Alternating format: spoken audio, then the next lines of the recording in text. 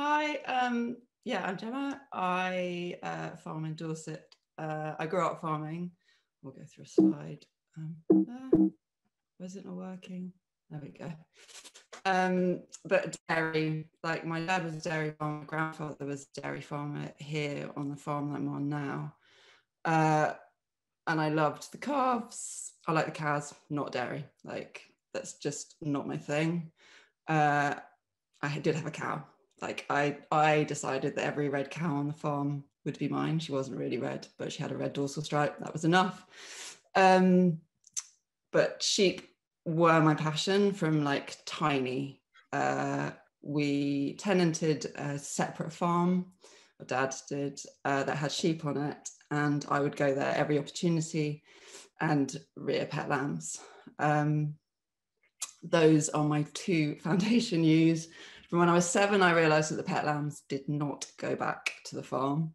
So from then on, I kept ewe lambs as bottle lambs and then lambed them. But Dad always capped me about 40 ewes, thinking I would grow out of it, even though my 14th birthday, I wanted Texels. I had got some pedigree Texels, some cast ewes, but soon, I mean, even then at that age, I realized I preferred performance over aesthetics, and they didn't last very long because they were a lot of hard work. But my dad really encouraged me to pursue other avenues. He thought that farming was too hard. It got to a point where we'd sold one dairy to make way for a golf course. The other dairy went in 2000. And he just told me to go and get a job that would pay for the farming. So I did a photography degree. Loved it. But my 2 sheep ended up this. So I did a photography degree, a chance meeting in a club in Birmingham. I was at Nottingham Trent, but I went to Birmingham for a night and I met some people at MTV. And literally I was driving back to Nottingham. I said to my friend, I'm going to work for MTV. And she laughed at me. But I kicked down some doors. I got a work experience. I just made use of the contacts and ended up working for MTV. That led to a freelance career in TV. I ended up as a producer director just as I had kind of made it.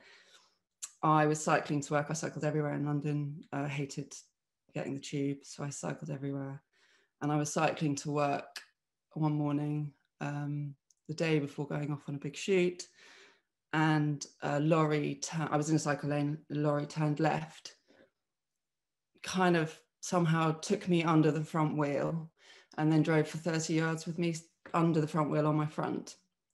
From years of riding horses, I covered my face, which was the only part of me the front of me that wasn't one big road rash.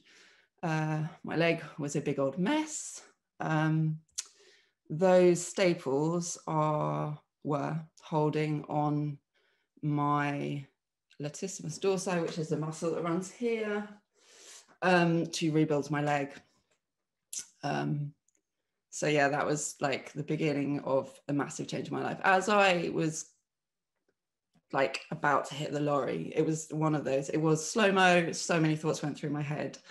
But the biggest one was, I'm not ready to die yet. Like I've got too much to do. And when I was awake for the whole thing, and I was awake until they got me to hospital. And then I had 12 hours of surgery on the first day, and I woke up, saw my dad at the end of my bed, and my dad was like the most laid back, casual person ever. And he looked like hell. He looked 10 years older. He looked so stressed. I was bandaged from literally tips of my fingers to my toes with a big metal cage around my leg. And seeing my dad, I was like, shit, this is really bad. But the first thing I said was, I'm moving home, I'm getting a collie, and I'm farming full time. I still had my sheep at the time, like my 40 ewes, but I was freelance, so I never took a job over lambing, and I was up until weekends. but yeah, so that was my decision made, and my dad at that point would have said yes to anything. He was just happy I was alive. Wait. So yeah, that the first week I was in and out of surgery every other day, but I was on a lot of drugs, but I made a conscious decision to, sorry, let me put the dog away. Ziggy, come here.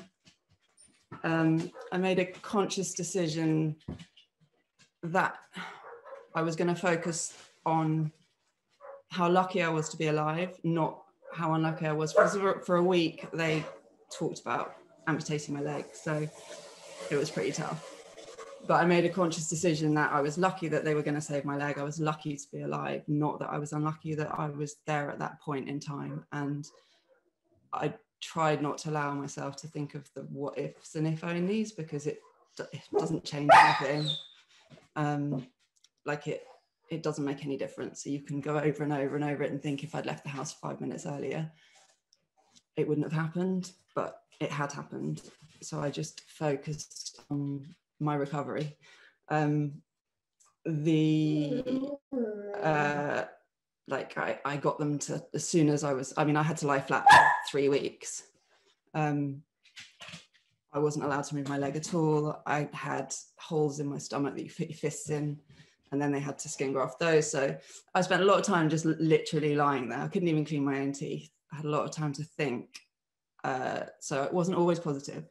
I had times at 3 o'clock in the morning where I just really, really struggled. And every part of me ended up with scars. So it wasn't a short recovery, mentally or physically. I lost 2 stone in 3 weeks just from the trauma, and there wasn't a lot of me. So yeah,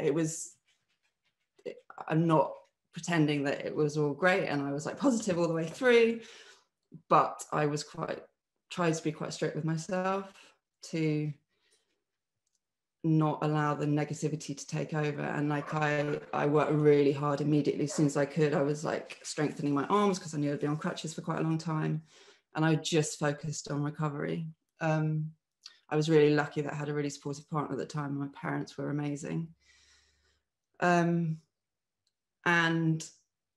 there was constant progress. And then I got home. They told me I'd be in for at least 3 months, and I got them to discharge me after 5 weeks. I needed to see green. I was stuck in a box in East London. And I just did everything I could to get out, because I knew that I needed just to see countryside for my sanity. And then I was fortunate to be able to move back to my mum's, and she was great and looked after me really well. But again, I got home and the first thing I did was start looking for a collie pup. I could just focused on things to keep me occupied, and I found one through a few people quite quickly, and I got her. So my accident happened in September, and I picked her up in December, just when I was starting on crutches. So it was perfect, because as she needed more exercise, I had to work to get stronger and more fit, be able to move around more. So she was actually amazing therapy for me. And gave me it just stopped me lying in bed all day feeling sorry for myself. I had to get up. I had to go and look after her. So yeah, and then as soon as I could, I moved back to the farm with my dad. My parents are separated, we're divorced, and I was had a plastic bag wrapped around my foot, because I had a bandage on it for months and months. And we were on the quad telling Dad what to do, probably being really annoying, but having to get involved. And yeah, but then I plateaued. My recovery plateaued. Hang on, sorry, Ziggy, out. My recovery really plateaued, and that mentally was really hard for me. And I was at a point where the doctors were telling me that was my that was the best I was going to be. Like, I was permanently in quite a lot of pain in my ankle, and I had a limp and I couldn't run. I was very weak, and I was like just quite scared of my leg. I was really scared of injuring it. I didn't trust it at all. It was really unstable. And my skin grafts, I had quite a few skin grafts, and yeah, that was a struggle. But from the very start, I did seek therapy. I had slight PTSD as well. I'd have quite bad flashbacks and nightmares. I was not a good passenger in a car. I wouldn't fly. And it wasn't the flying, it was the being in a tin can with a load of people not able to get off. I think where I was under the lorry for 40 minutes before they got it off me, I think, surrounded by people, I think it was probably from that. So I had quite a lot of therapy for that with a really good therapist, and worked through most of it. And I would advocate therapy for anybody. I think everyone needs it in some respect, but it's really important to find the right person. I had my first therapist was very, very good, and then she was in Salisbury, which was like a 45-minute drive, and I then changed to someone closer, and I didn't get on with her very well.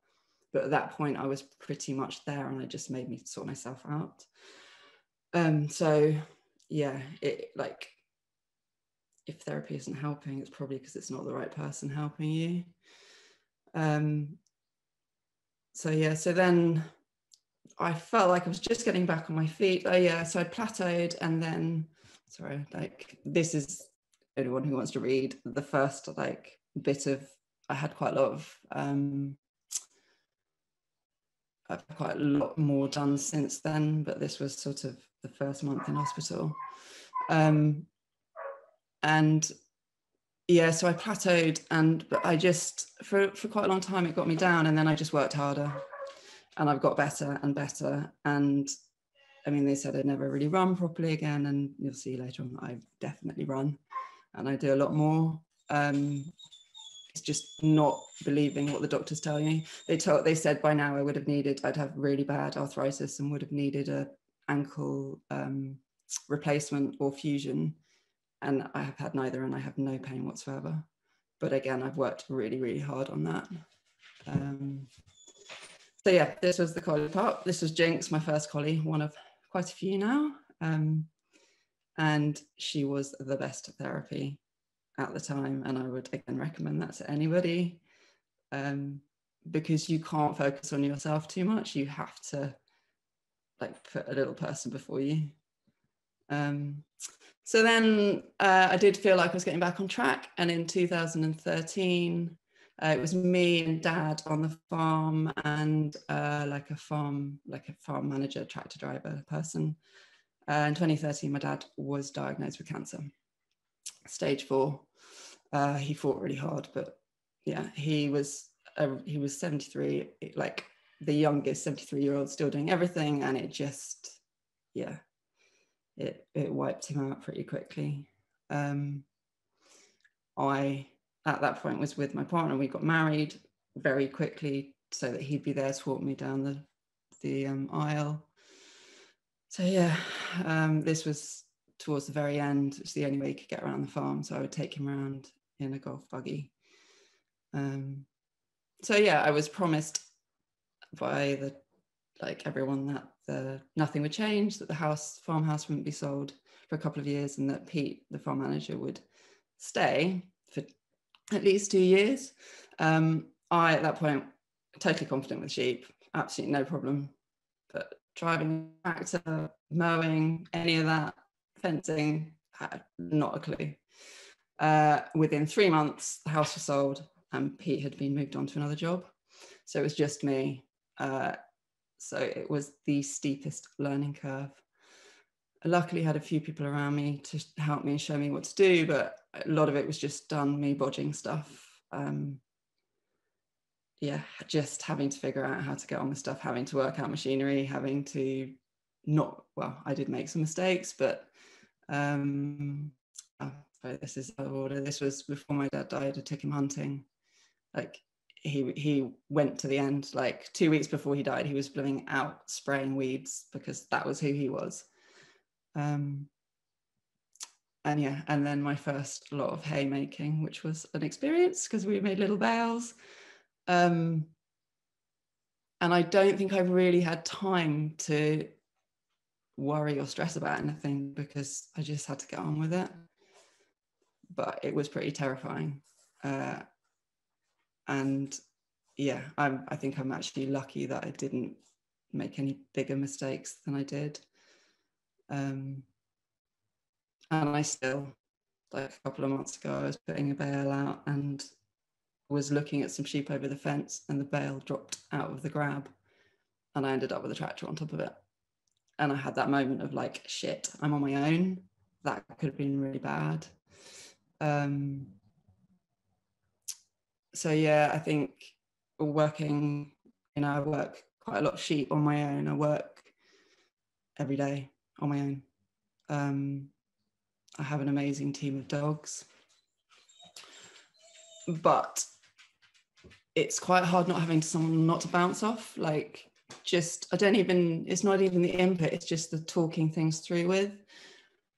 And yeah, it's always just me and the dogs. Everything I do is me and the dogs.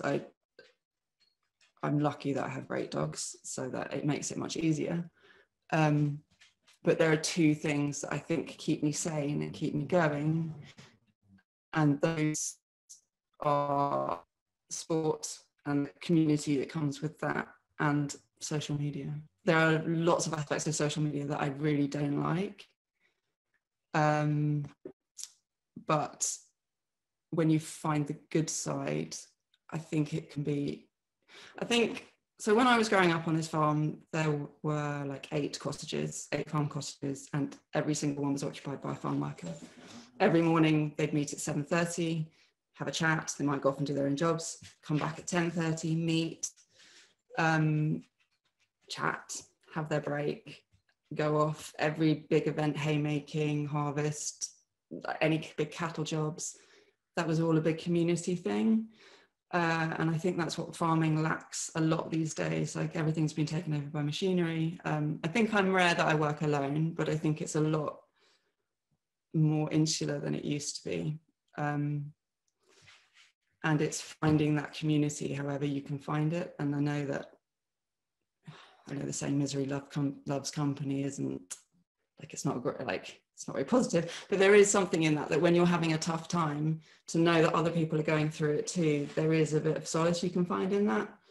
And also chatting to people about how they're coping, what they're going to do, how they're going to deal with the issues. At the moment it's like barren here. There is no grass, and it's trying to work out what the best thing to do is for the rest of the season and going into tupping. And knowing a few people in the same situation, being able to chat about it and work out what they're doing, what the best options are, just helps, I think, the thought process and makes you feel less alone. So I have made some amazing friends through social media. Some I've never met but are great pals. A few that I see on a fairly regular basis, and who've become really, really close friends that I'm eternally grateful for. And I think sometimes it can be a bit toxic, social media. I used to do a lot on Twitter, but I've come away from that. There was a lot of vegans. And although I've learned to just block and delete them, it can sometimes get on top of you. And there's a few farming forums, but I found they got a bit political. But for me, Instagram is the one where I've met a lot of really good people, had some good opportunities come like this. And I think it's quite a healthy community and quite a forward-thinking community of people, farmers. The problem is you start to think that everyone is quite progressive and forward-thinking, and then realise that maybe not. But yeah, that for me has been a real help in my struggling times, because I know that always, like for instance, lambing, like the first week this year was amazing. Weather was incredible. Ewes were just popping out lambs. I lamb outside. and it was great. And then about 10 days in, started to get a bit tired, thinking it's going too well, something's going to happen. And I was tired, and then I had a problem after a problem after a problem. And like individually, none of those problems were big or much I could do about. There was a ewe that I think the lamb had ruptured her. When she lambed naturally. She had twins. She was fine. They were up and sucked the following morning. She didn't look very good. I stood her up. She walked off about 20 meters, collapsed and died. And then a ewe had a really nice twin, but one stillborn. I think I had a fox took a couple of lambs. That turned into a bigger problem. But they all like added up, and I suddenly was like, I hate this. This is too hard, it's all going wrong. And I literally had to stop myself and go, it's really not. Like, you're tired, you get this little black period in lambing every year, and you'll get through it, and just go and look at the good ones, go and look at the live ones, focus on those. But it's easy to get like overwhelmed and feel like the problems are bigger than they are when you're in the midst of it and you're tired and you're doing your best, and you can't be everywhere all the time, and you can't save every single one, but you just have to remember that like nature is pretty brutal, and you can't save them all. You can only do your best, and that, but I think from experience of like having many lambings under my belt, knowing that I will get through it and that it will be okay, and that'll come out the other side. It's just about 24, 48 hours. And it's that if those 24 hours have been at the beginning of lambing, you kind of accept it more because it's like Black Fortnight and you expect the problems at the beginning. But when you're in the middle and you're shattered, it feels worse than it is. And I come out the other side and I'm like, actually, it wasn't that bad. Why was I so upset about it? So I have to, like, I remind myself when I'm in it that I know that I'll come out the other side and I'll be like, actually, it was okay. So my other avenue is fitness. I've always been quite active. When I worked in London, military fitness training in the parks, I ran a lot, but I found 4 or 5 years ago, I found like strength and conditioning, so weights basically, and that was actually pivotal for me for my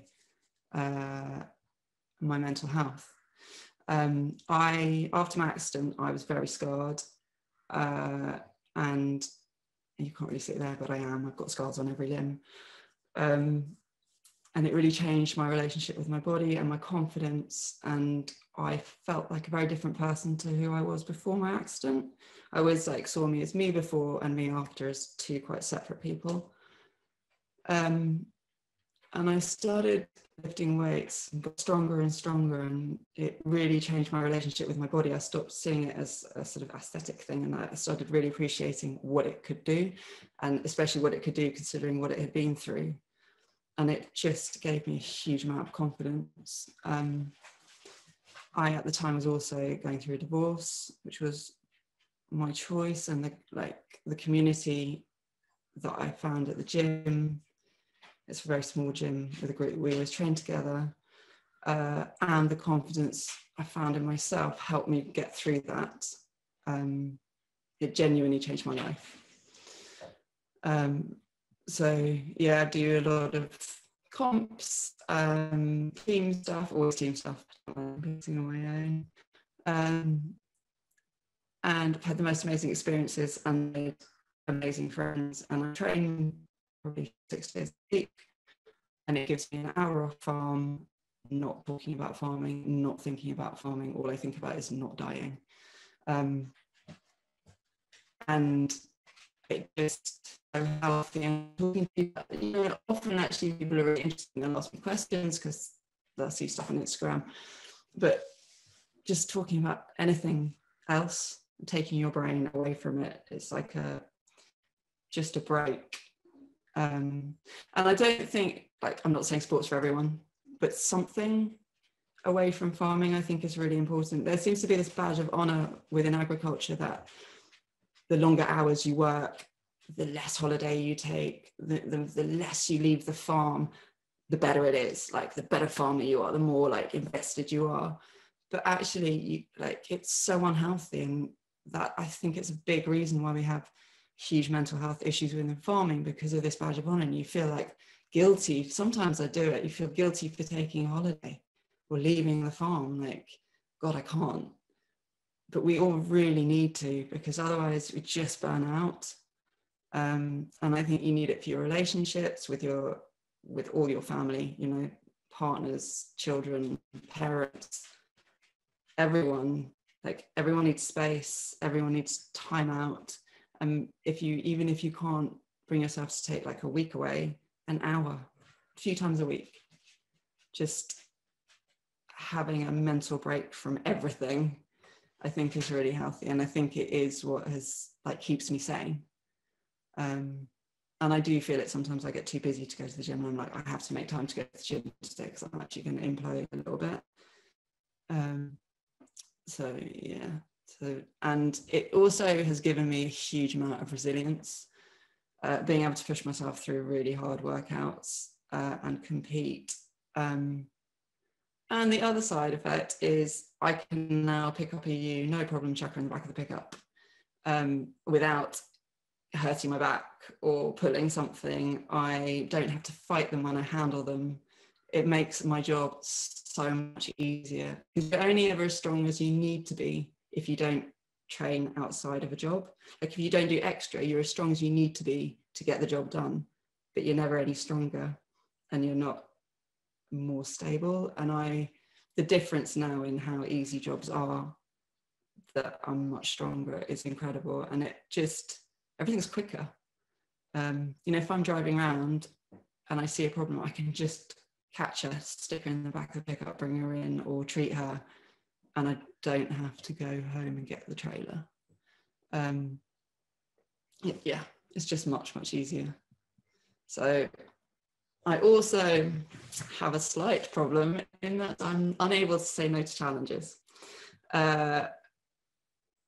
Cycling obviously was not the easiest thing to get back to, but after my accident, I, within 6 months, got back on a mountain bike around a field on the farm. I was determined, and eventually within a year, I think I got back on a bike on the road, but was really anxious. But I did it, and then I was like, I've done it, that's enough. But about 4 years ago, some friends started triathlon training, and I started training with them. And they were amazing at looking after me, and they would, like, someone would cycle in front, someone would cycle in behind, and were very patient with me, and I slowly built confidence. Then I did a few triathlons myself, and I loved the cycling. I actually, like, rediscovered my love, loved it more than I did when I was commuting by bike. And someone came up with, at the beginning of the year, the idea of cycling from Sandbanks to Saint-Tropez. And without thinking, I said yes. This is my problem. I say yes, and then I think about it, and then I'm like, oh my God, I can't do it. Oh my God, it's too much, too much. Same thing happened this webinar. Yes, and then I was like, oh God, no. But I trained really hard. I trained through lambing, which is part of the reason why I was so tired, because I didn't want to fail this, and I was also the only female, and I didn't want to let our side down. I didn't want to be the one that held up the group. There were 10 of us doing it, but I did it. I loved it. One day was pretty hard cycling past Lyon, because it was all on very busy roads, and I still get quite hyper aware, hyper vigilant, and it's exhausting. I just don't trust any car. But because I put in the fitness training, I got through it fine, and then I felt great afterwards. And actually, it's really, my cycling has massively improved from that. Yes, but also the night before I left for that bike ride at about 8 o'clock, my absolute heart dog, actually I can't look at this picture, I'm gonna have to take off, she died suddenly, and we were leaving at 7 o'clock the following morning. And yeah, just to add to the difficulty of what was lying ahead, the challenge, I had to deal with that, losing her. I don't think I'll ever get over losing her. She was my, like, absolute soulmate of a dog. I cried a lot, cried the whole ferry journey, cried probably for the first 2 days of cycling. But I got through it. I did. Coming home was pretty hard, but I just pictured her running along with me the whole way, a little bit like Watership Down. Had bright eyes in my head. So yeah, so like there's always seems to be challenges on top of challenges, but you know, I knew that I'd lost my dad, and I got through that. So I went through losing her. Fresh back from doing the cycling challenge, Sam, in the middle of this picture, messaged me and said, "You up for your next challenge?" Again, I said yes, even knowing what it was, because I cannot say no. And a few weeks ago, we did a Guinness World Records 24-hour max sled push. It wasn't pushing like 24 hours. We did 2 hours on, 4 hours off, in teams of 4. But I knew a couple of these guys.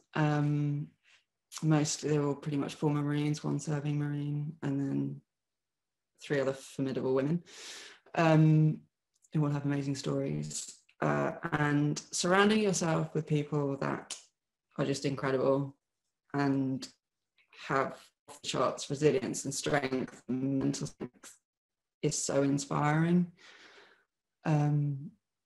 It was an incredible 24 hours of everyone pushing themselves. I mean, one of the guys found out afterwards that he'd ruptured his bicep and has just had surgery on it, and he did the whole thing with a ruptured bicep. So yeah, and that community you get and that team spirit, it was pretty immense. And also, so this is Ziggy. She was given to me last year. She's just over a year old, and I wasn't looking for her. It was just an amazing gift from a friend who I met through social media, through Twitter actually.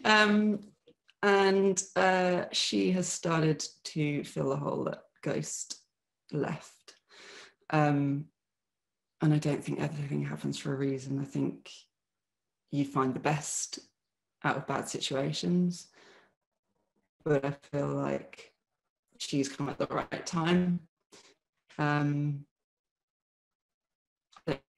I think of all the tough things I've been through, everything that life has thrown at me, really good has come from all of it. I wouldn't take back my accident for a minute. I've learned so much. I've had amazing opportunities from it.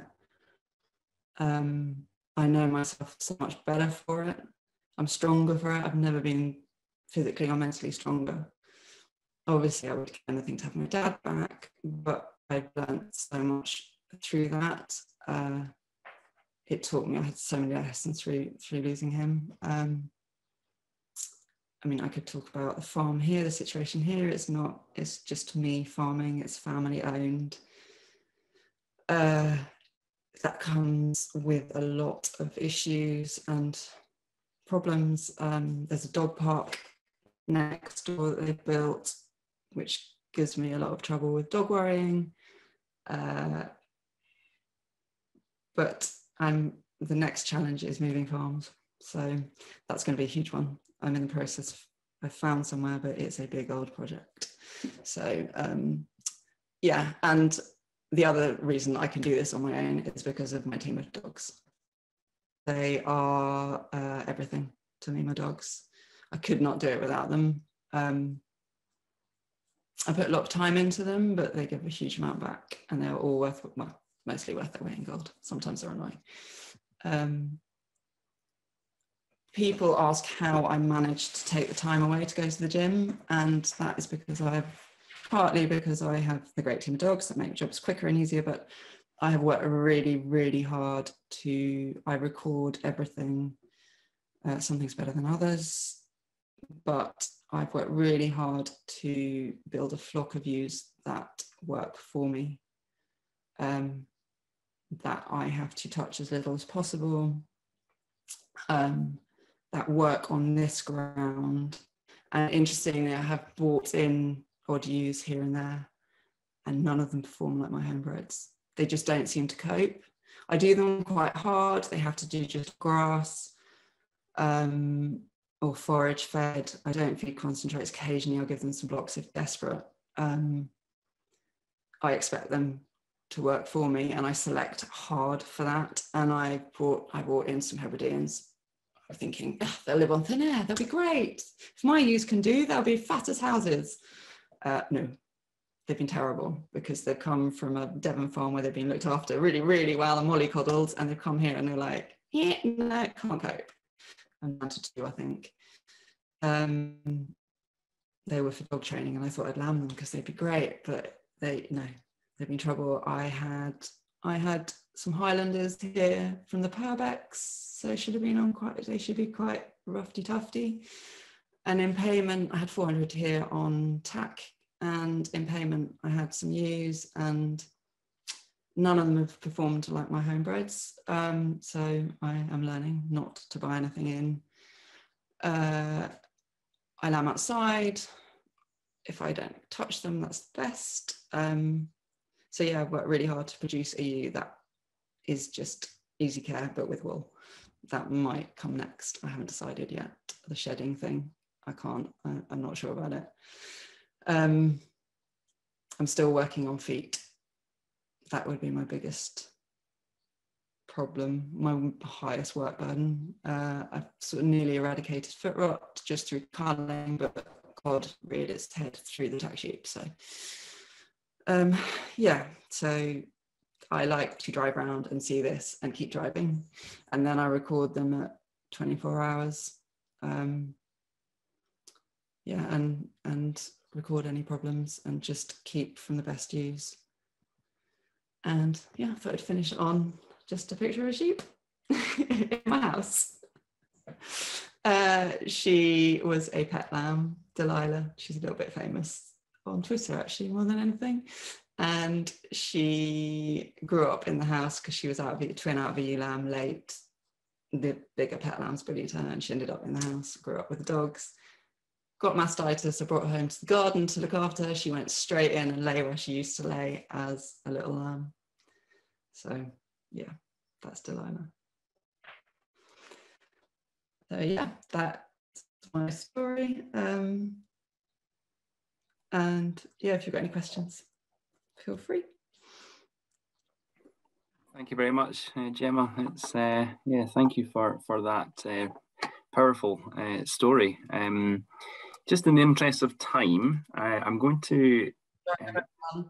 No, it's absolutely okay. I'm just going to ask if you could stop sharing your screen, and we will pass straight over to Chris. And yes, if you do have a question, we will have a chance. You will have a chance at the end to ask, but you can also type questions into the Q&A box as well. So yeah, without any further ado, Chris, if you could unmute and yeah, I'll let you take it away. Thanks, Callum, and thanks, Gemma. I know a lot of the things are easy to speak about, and I think it just highlights, obviously, a lot of traumatic experiences, but life does throw curveballs at everybody, and we don't know what's kind of around the corner, and how we deal with that and how we bounce back from it. And it's not always easy, but I think as Gemma's shown that it is doable, and some people need a wee bit more support than others, and there's no shame in that either. And that's what RSABI tries to do, is we support people in Scottish agriculture, and we've been around for 125 years. It's 125th anniversary this year. I manage the welfare team, so I manage a group of case officers dotted about the country, who provide support to people who are involved in Scottish agriculture, so crofters, farmers, farm workers, industries related to agriculture, dependents of those people as well, and not necessarily people who are engaged in agriculture just now, but who have since retired as well. So just to give you a bit of background to people who may not be aware of us, we obviously support people in Scottish agriculture, being Scottish based. We provide 3 strands of support to people. We feel that taking that holistic approach and looking at a number of areas that we can provide support, we really gets people to move forward. So we provide emotional, practical and financial support. And we find that, as I say, the 3 strands of support really kind of come into their own when we're trying to get people to get into a better place. And, you know, the emotional side of things, that involves a lot of time talking to people on the phone, over text, face to face, any means really necessary, and just listening and giving them the space to talk. It's not always easy to find somebody to speak to, especially as Jemma had mentioned, working alone, not having anybody to bounce ideas off of. So we're at the other end of the phone. We might know all the answers, but we'll certainly talk things through and hopefully, you know, point people in the right direction. So we're a very small, fairly small team. There's about 12 of us in total, about 5 or 6 in the welfare team. But we do quite a lot to cover the length and breadth of Scotland. And as I say, case officers, they're our main point of contact for our clients. We're a mixture of people who are involved in agriculture, have a background, and those who don't. So the people who don't can sometimes bring a wee bit maybe a fresh perspective to things with other skills and areas of expertise as well. And we find that mix really works well to try and solve problems for people. But we've all got the same kind of goal, and that's to try and get the best support to people who are involved in Scottish agriculture. And, you know, I know the theme of this webinar is about mental health and resilience, and it's something that we help people, we talk to people about on a daily basis. And I think it just speaks volumes of the pressures of working in agriculture and the stress that people are under, especially at the moment, cost of living, fuel prices, fertiliser prices, concerns about the winter and moving forward in terms of feeding, things like that. There's a lot to think about when you're working in agriculture, and especially, you know, there's a trend that people are working alone. So we're always worried about, you know, how people respond to pressures. And we feel that having that practical and financial element of support as well takes that holistic approach. So although people may be struggling with their mental health, we try and look at root causes of problems as well. So if it's issues with the business, for instance, that's really having an impact on someone, then we would help them to look at the business side of things and try and put them in touch with people who can really have a good look at things and make recommendations. So that's just one of the ways in which we help. One of the big ways in which we help, as I said, is listening to people, and it's giving them that opportunity to call us and have a blether. They don't need to have a reason to phone us. It's just having a chat with somebody. You know, there's this, you know, in agriculture just now, it's common for a lot of people, majority of people to be working themselves, or they've maybe got a family, but they don't want to kind of tell all their worries to their family because they don't want their family to worry about things. So it's that confidential space where people can speak to somebody who knows what it's like to work in agriculture, know what it's like to be involved in farming and crofting, knows the pressures, knows the struggles, completely impartial, completely non-judgmental, and just giving people really a space to talk, and we will listen. And that doesn't matter how long somebody's on the phone. We don't give somebody 10 minutes just to have a chat and then we hang up the phone. You know, people can speak to us as long as they want. And we've recently just went 24/7, so no matter the time of day, people can lift up the phone and speak to us. And now people can get in touch maybe through web chat if they like as well. So we've just launched that recently. So we're trying to give people as many avenues as possible to get in touch with us. A lot of your times is supporting people through difficult periods of their life. And that could be through poor mental health, exacerbated by a bereavement, exacerbated by audits that they're going through, the pressures of that. Animal welfare issues, which we tend to find there's always a human welfare issue behind an animal welfare issue as well. So we want to try and focus on the human aspect to that. And that could involve making links with other organisations that are involved in, say, an audit or an animal welfare issue. It could attending, going out and on a farm visit with somebody and being there as they're maybe going through an inspection or something like that, just as that kind of moral support. So that's one of the ways in which we help, and it is very, very beneficial, not just for the person that's involved, but also the organisations that are involved as well, because we can usually help with the communication. And we don't have expertise in everything, so we work with a lot of specialists. We work closely with Farm Advisory Service in terms and farm consultants and things like that as well, and people like that, to try and get business reviews done for people and look at how the business is and look at ways forward and recommendations to do things a bit differently to try and support them. And we look at the financial aspect as well. So something that's particularly important at the moment is our Help for Heating grant. So people who have maybe got concerns and stresses over heating their homes and things, we can provide a Help for Heating grant. And just, something to mention, given the topic of the webinar, is our counselling support as well. So we have a grant that's available to people to access counselling free of charge. So that means that people can skip NHS services and they can get access to a private counsellor.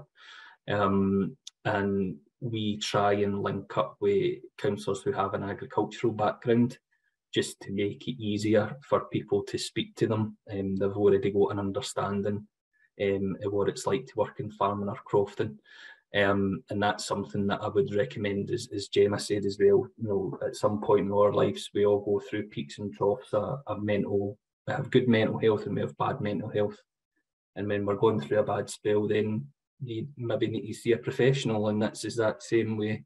You've got an issue with your back or something like that, you go and see the doctor.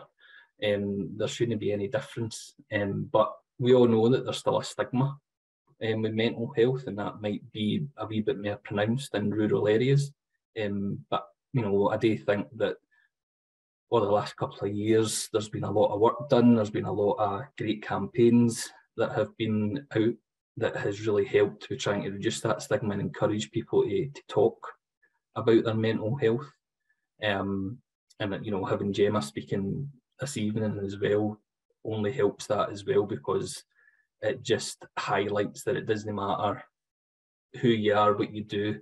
We're all, at some point, as I say, will go through a period of poor mental health, and it is nothing to be ashamed of at all. So needing the help of a professional, I would definitely encourage it. So if there's anybody out there at the moment listening, or if there's anybody who knows somebody who may benefit from it, to please get in touch and see how we can help them.